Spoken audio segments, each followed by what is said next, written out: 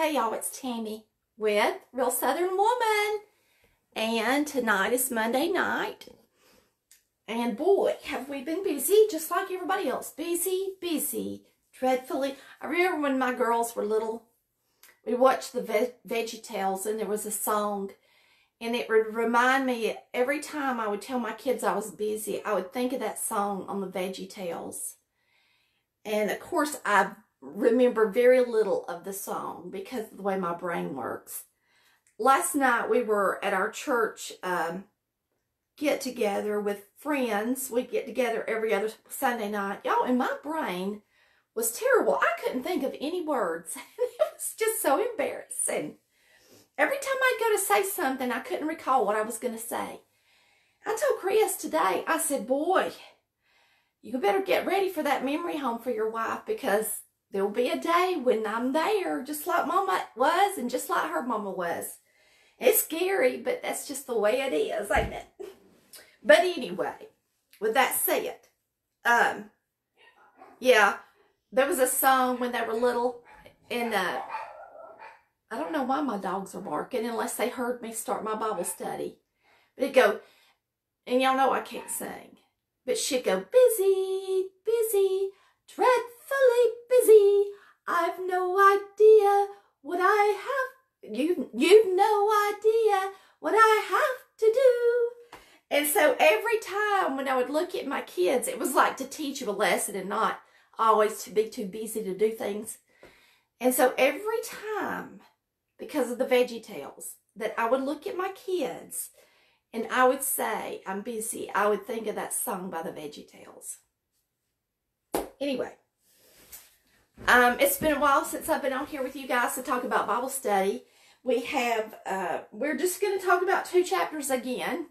I just don't want to get into 45 yet, which is when Joseph he reveals himself to his brothers. I'm not going to talk about that yet. And I'm thinking about coloring my hair tomorrow, and I may do it live because several of you like my hair color. I'm going to show you what the brand of it is, and I'll probably do it tomorrow. I'm hoping that I get to do that, okay? It is time for me to color it. I'm starting to have a few gray hairs showing up, and unlike some of you, my mother was one that colored her hair. And I let her go gray towards the end because she wouldn't even let me wash her hair, much less color it. But I colored her hair and had it colored up until I just couldn't do it anymore. Okay? But mine, really and truly, y'all, most of my gray, I'm 50. Okay? And most of my gray is like right here. And I'm noticing that when you go gray, it's kind of wiry. And it kind of wants to, like, it's wiry. You know, and it wants to stick out right here. So the last time I cut my hair, what I did is I pulled my hair up in a ponytail, because I cut my own hair, y'all know that. Pulled my hair up in a ponytail, I brushed this down right here, and I trimmed all of this off right here, because most of it was gray anyway. And it was so wiry it looked ugly, especially when you're putting on and off your glasses all the time, because it's ugly. And so, anyway, this fell off. Let me put it back. I probably shouldn't cut off my side and make sideburns on my face. So, anyway, I'm coloring it tomorrow. If y'all want to see me color it, I'm going to try to do it live. It'll be a hoot. I may do it on YouTube, though. I may do a live coloring. Okay. With that said, I'm also going to get out my paparazzi jewelry that I got in the mail this week. But I'm going to do that. I'm not selling it or nothing. And I'm not really promoting it. I just get excited when I get it in the mail. Okay? And yeah, I order a lot of it because it's fun to me. And it's $5. But anyway, with that said, let's do our Bible study. And then we'll come back and I'll show you my jewelry. The last time I talked to y'all, I was so excited about what God did for Joseph, because he took him out of that dungeon and he put him second in command with the Pharaoh. So it was just an exciting time, and it was an exciting time to see that sometimes we have to go through bad times to get to to be able to see what God has in store for our life. And I wanted y'all to use that as an example because so many times everybody gets down. Things happen in their life. Bad things happen. I mean, we do things we shouldn't do. We make choices we shouldn't make. Sometimes it's not even what we do, but what somebody else does to us or what somebody else does to one of our family members. And we get down and we get angry and we get upset and we question and we wonder, what in the world is God doing this for? And what in the world is going on? But what we don't know is what's going to happen 10 years from now. And what we don't know is what's going to happen 20 years from now. And what we have to see is that our little selves are not as important as we think we are. And we have to come to the realization, we have to put ourselves and realize who we are compared to who God really is. Do we really believe that God is who he says he is? Do we really believe that he's as big as he says he is? And if we really believe it, we have to trust him that he is. And we have to trust the decisions that he makes in our lives and the things that happen in our lives. Now, some of the things that happen in our lives are because we make bad choices, and there just ain't no other way to put it. I'm going to give you an example, and some of y'all may like it, some of you may not, but I'm going to give you an example. Amy was in here the other night, and she was talking to me about a young man, and she was telling me about how she had been talking to him on the phone, and she says he's poor, you know, and she says, Mama, he just don't hardly have nothing. And she said, I remember when I was talking to him the last time they had gotten to move from a mobile home into a house, and it was the first house they got, and it was really small, and he was just really excited. And she said, but he's just really simple. And I said, well, there's nothing wrong with being simple, Amy, as long as he's not where he is because of the choices his family has made. Now, with that said, don't jump to, you don't jump to conclusions until you hear it. And I didn't even say that until she told me this. So, she said, Mama, I really probably shouldn't be talking to him. And I said, why? And she said, well, I thought he had been in trouble before, and I thought he had been on probation. And I found out that he's not getting along well with his stepdaddy. And so they've been getting into some, what does she call it? Violence, like some fights or something like that. And so he'd gotten in trouble. And I said, okay, Amy. And she told me that. And I said, your mama got in a situation when she was young. And I fell in love with a boy. And I felt sorry for him in his situation. And I've gotten into more than one situation where I felt sorry for somebody. And I felt the need because I felt needed. I've always had a nurturing personality. That's how I am, believe it or not. That's just how I am. Like, Amy's the same way. She likes to feel needed. And she's going to be a good mama. And she's going to be a good wife. And she likes to feel that way. Some women are that way and some women are not. I just had that way about me. And so whenever I felt the need or whenever I saw somebody that was in need, I felt drawn to them. And sometimes it wasn't always the smartest choice to make. And sometimes it wasn't even God's choice for me. Just because it's your personality doesn't mean you can't also use your mind and make the right kind of choices. And when I said that, I said, Amy, I said, I felt sorry for him too. And I said, she said, well, when he came to the house, and this is what she told me. She said, when he came to the house, he got to visit. She said he was so excited to see our refrigerator and see that we could get water out of the door. He just thought that was the coolest thing. And I said, well, that is cool. That's, and I think, she was happy to see that or whatever, or kind of shocked, But she had talked to him again, and I think she's in the bathroom. She might hear me. And she said that I'm listening. Anyway, she said that she had talked to him again, and that he had found out that we had bought this property in St. Mary's, and that he was just blown away with the fact that we could have a home here and also be able to purchase a home in St. Mary's. Now, we don't have a big home. Like, a lot of people put all their money in one basket, and we've never done that. But anyway, I mean, it's plenty big for me. It was bigger than the house I grew up. We grew up in a little less than 1,500 square feet with 4 kids. So when I was coming up, but anyway, but she did have enough sense to look at me and say, you know what, Mama? I said, well, you know what I mean? I said, did you ever think that they may be in a situation that they're in because of the way that they live, because of the choices that they make? I mean, you're talking about violence, and you're talking about them not getting along, and you're talking about the law being involved, and him being on probation. And y'all, that's what happens when people make bad choices. And that's what happens when people don't know Jesus. And I mean, but there's people that know Jesus that can make bad choices. Don't get me wrong. That's not what I'm saying.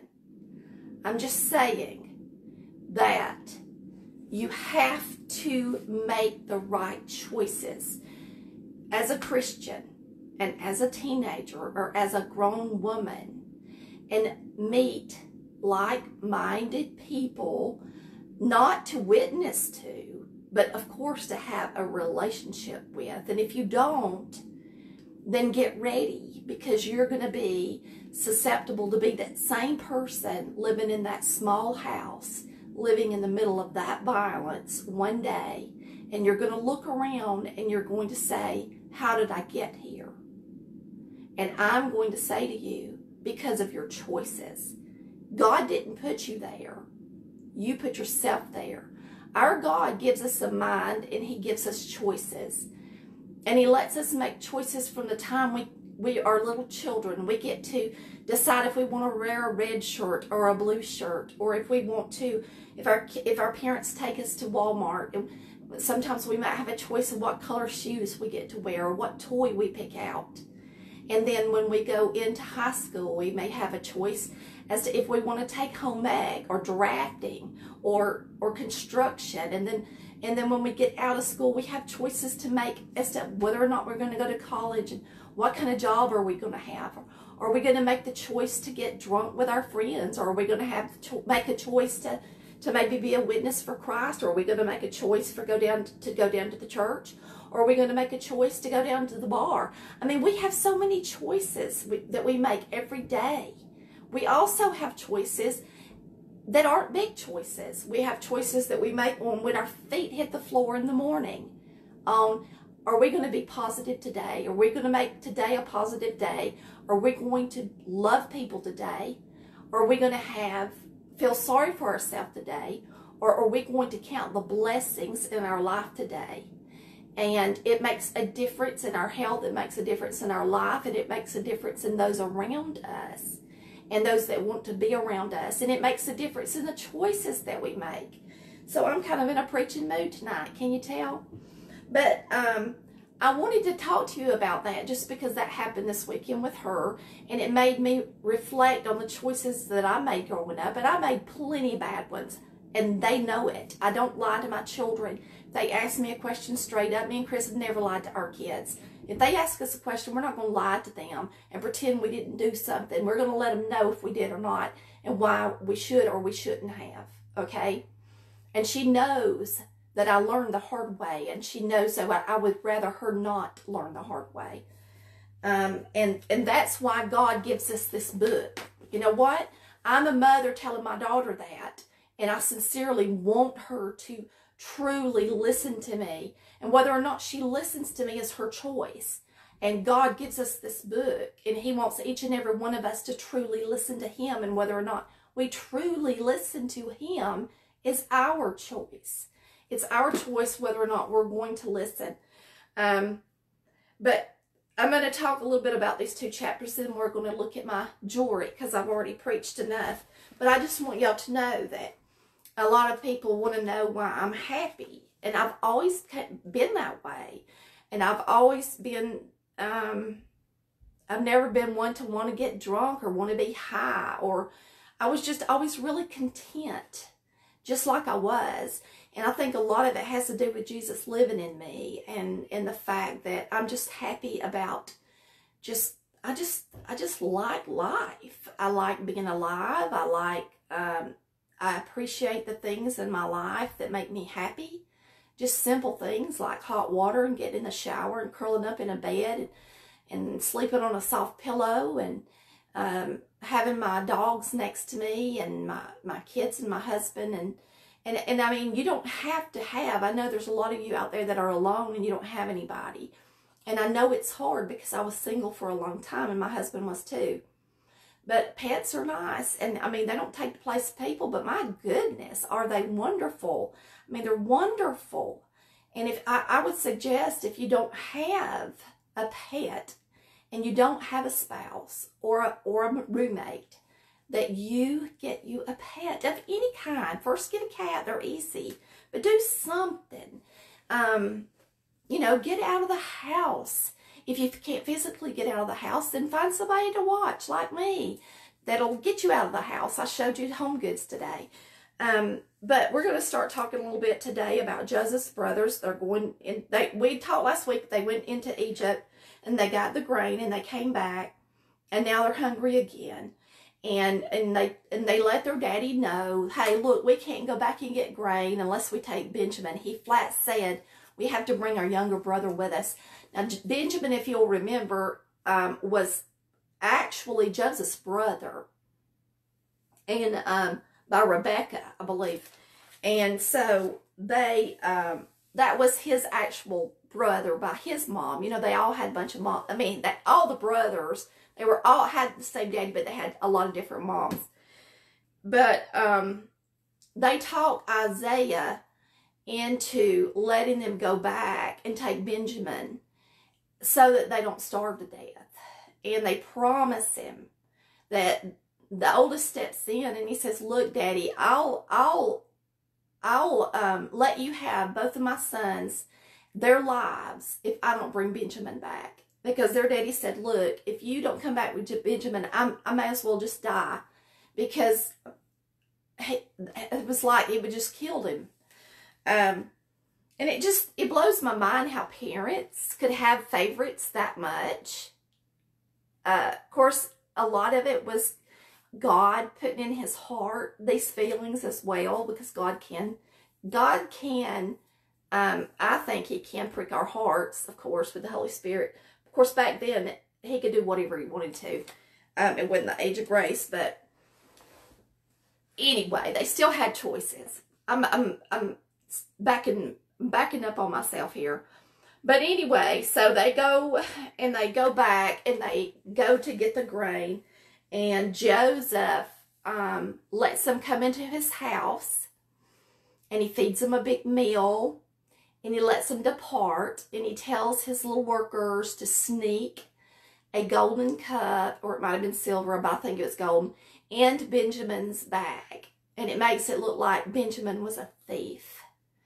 And so then he has them go back when they're on their journey back home. He has his guys go and catch them and make out like he was a thief, and he brings them back to him. So when we're at the end of this chapter, we are at the end of chapter 44, and it's called Joseph's Cup. And this is what happens. Judah was the oldest. Now, when they sold their brother into slavery, I'm sure that these older brothers had the most to do with it. You know as well as I know that if you hung around your cousins, which like we lived all around each other in Collard Valley, and there was probably 8 to 10 of us playing all the time, but the older ones were the boss. And they could manipulate us and get us to do anything they wanted us to. And I'm sure the same thing happened with these brothers. And now we're in a position where Joseph, they have knelt in front of Joseph just as he had dreamed. And they are in a position now to where they're begging. They're not just kneeling. Judah is begging him But if you'll notice here, it says, so it was when we went up to your servant, my father, that we told him the words of my Lord. And our father said, go back and buy us a little food. And we said we could not go down, for if our youngest brother is with us, then we will go down. We will not go down, for we may not see the man's face unless your youngest brother is with us. So they start telling him, you know, the whole story over again. But it says, now therefore, please let your servant remain instead of the lad, and as a slave to you, my Lord. And let the lad go up with his brothers, for how shall I go up to see my father if the lad is not with me, lest perhaps I see the evil that would come upon my father. We end there, and then we'll take it up tomorrow night. Now, it's so funny how so many people sign off when you start reading the Word of God. It is so powerful and so real, it scares the holy bejeebies out of people. And they want to make out like it don't, but it really does.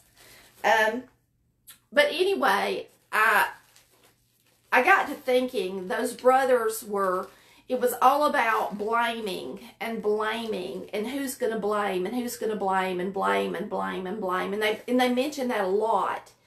And I got to thinking, you know, and we do it even today. Of course we do it today. People have never changed. But the first thing we do when we get in trouble is we want to point our finger at somebody else.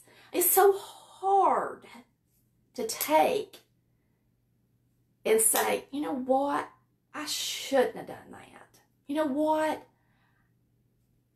I'm sorry. And it's easier for me to say I'm sorry than it is to say it was my fault and I shouldn't have done something sometimes. It's core what it's about, right? But when you really, really think you're right, isn't it hard to turn around and admit that you're wrong? Now, when the Holy Spirit pricks your heart and convicts you, it's easy to say you're sorry and it's easy to say you're wrong. But I'm talking about prideful things in the flesh. It's really hard. So I was just thinking of that, you know, how we want to blame so much on somebody. We always want to blame somebody. I'm going to open up my bag just for fun in front of you guys today. And these were the craziest earrings. I just thought these were so funny. I should cut my hair up in some so y'all can see my earrings. Let me see if I can find some right quick. I've got on my pajama pants. So, let me look and see if there's something over here.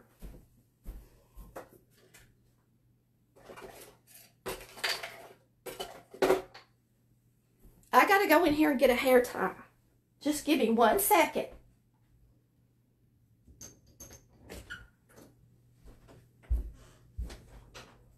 I need a hair tie. Is there not one in here?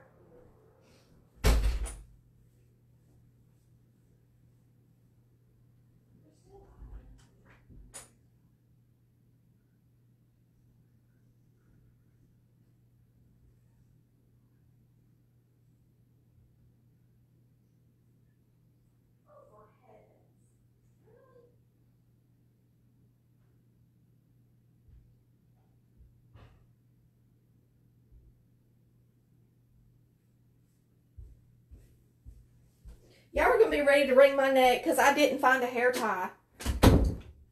I went all the way in there and didn't find a hair tie.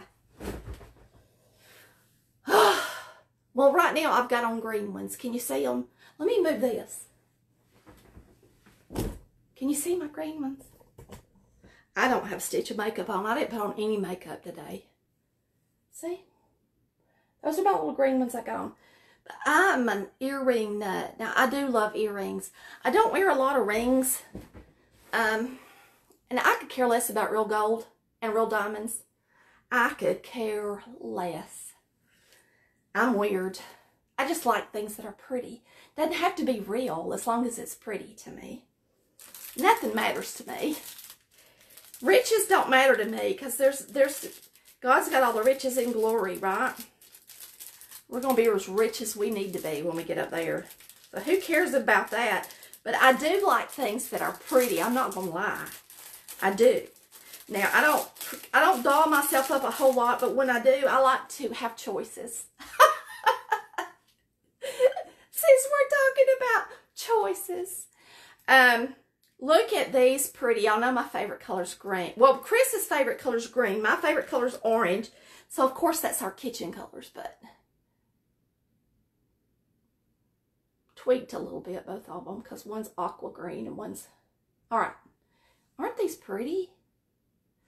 Let's see if you can see them. Let me just take this off for a second. Show these to y'all. Y'all see them? Aren't they pretty?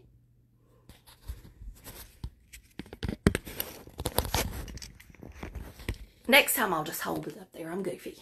I wasn't thinking of that. I'm not a paparazzi. I'm not selling it. I'm just showing it to y'all. Actually, these are blue. These are blue. These aren't green. I don't have anything blue. I'm glad I got those.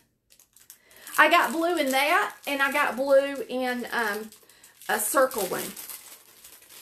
Because I don't have anything blue. I put on something blue the other day, and I was like, I don't have anything to wear that's blue. See?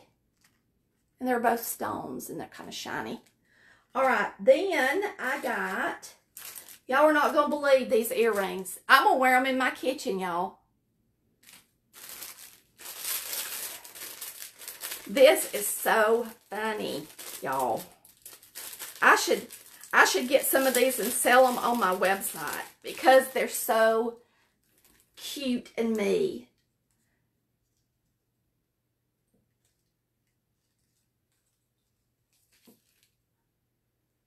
This is the craziest thing you've ever seen. But they're saying, of course, I don't go in boutiques, so how would I know? But they're saying they're selling these in the boutiques for like 20 bucks a pair. Look at this. Have you ever seen anything like it? That's the color of my kitchen. I thought I could wear my hair up in a ponytail and do a video with those on. Is that not the craziest thing? They are blue, but they're kind of like a turquoisey blue. Okay, I got those. Then I got these, and now that I look at them, you know, because you see them on the thing, you don't really see them in person. These remind me of a redhead. I mean, they remind me of red hair or something.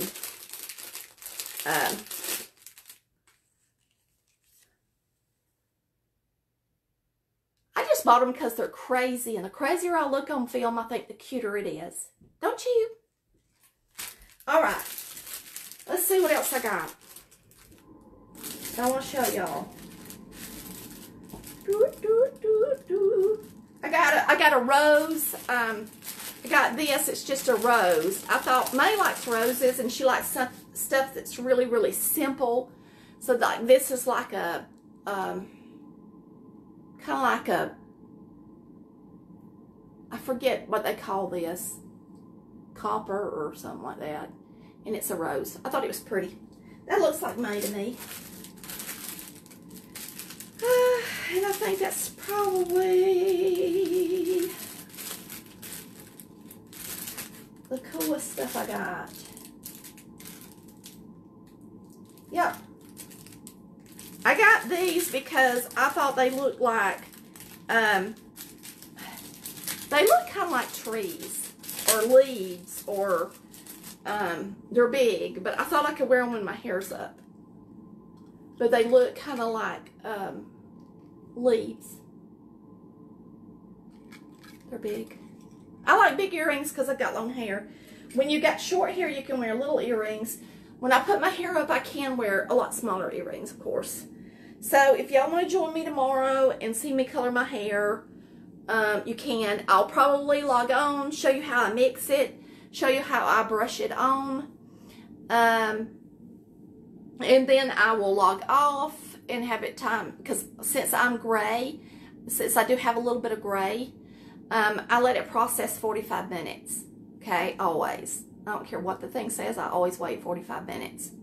So then I'll process it for 45 minutes, then I'll rinse it out, and I'll probably rinse it out and blow dry it, and then I'll come back on, stick it up in rollers, and while my hair is up in rollers, I may do my makeup and then take my hair down for y'all. I've done that one other time. If you hadn't seen it, then maybe I can watch it tomorrow. And I get my hair color at the local Sally Beauty Supply. So I get it there because the longer your hair is, the more color it takes. There's nothing wrong with box color. There's nothing wrong with it. But I do have to say, the last time I colored my hair, it was just a beautiful color. And it's really shiny. And it's still shiny, y'all. And it's been a long time since I colored it. So anyway, I guess I've talked enough tonight. I bought this crazy stuff to wear, but I thought it'd be fun on a show. And I don't know what I'm going to do when I get down to St. Mary's about my orange and my green. I still love my orange. Those are the choices I got to make. Some more choices. Thank goodness they're not life choices, right? All right. We think a lot of the choices that we make don't affect us later on, and they do. You know, we think that they're simple and they wind up not being so simple. I know I'm guilty. I don't pray about every single thing I purchase, and I don't, like I should, you know, I don't. I'm not going to lie to y'all. But I'm sure that if I did, my life would be even more simple and even easier than it is. But God is so good to me, I can't complain. He is so good to me, and He blesses me each and every day. He makes me happy. I put my verse, my life verse, up on the page today. And so if you don't know what that verse says, look it up. I'm going to let you look it up. It means a lot to me. And so we'll say our prayers, and I will see you guys hopefully tomorrow coloring my hair. Okay? Dear Heavenly Father, we just thank you for today, and we thank you for your plans for us. We thank you for the plans for this world, and we thank you for your plans that you made for your Son, Jesus Christ, to come here and die for our sin and be raised again. I just praise you for the chance that you have given us to be your children, and the choices that you have given us that we make can make a difference in our life eternally. And I thank you for that. I mean, we have so much to be thankful for and so much to be excited about. And if we ever got on fire about how good you are, how great you are, and how strong and mighty and wonderful and good you are to your children, and we happen to be one of those children, we would get more excited about life, and we'd be more excited about telling others about you. And I know that that's why you brought joy into my heart. Be with everyone who takes the time to come on here and listen to your word and want to know more about you, who opens the pages of your beautiful word, whether it be on their computer, on their tablet, or in a written book. I just thank you for the word of God, Lord, and the flesh as you brought him here, and in the word that you've had had it penned on papers through your Holy Spirit. May you be with each and every one of us as we make the choices of the day tomorrow, and may we rest well tonight. In Christ's name we pray. Amen. I don't like the black jewelry, especially the black wedding rings. I haven't seen those. My wedding rings, I never even wear my wedding rings. I should be ashamed, but I picked my wedding. I told Chris I wanted rings that look like my mom's and my grandmother's. So they're just the old-fashioned wedding set with the big square in the middle, and then there's two little squares on the sides. And so that's what he bought me. Well, of course, after I got cancer and I gained weight, I had them resized. And I can wear them now, but they're pretty tight. But I've gained, when I got cancer, I weighed 140 pounds. Now I weigh 208. So I'm a good bit different. But anyway, I don't wear them that much anymore. And he don't wear his either, but God knows we're married, and we know we're married. But it's just not something we do. We're not big into jewelry, you know. I like fun jewelry. I do. I think it's fun. I wear my rings on Sunday when I go to church, and that's about the only time I put them on. My wedding rings. And my mom and my grandmother, all of them wore theirs all the time. They never took them off, but I'm just not like that. I don't like them on my hands, and especially when I'm cleaning and when I'm in the kitchen and all that. For one, I'm too big for them, really, and they're not comfortable. That's part of the reason. I hope y'all have a blessed night. See y'all tomorrow. Bye. I love you.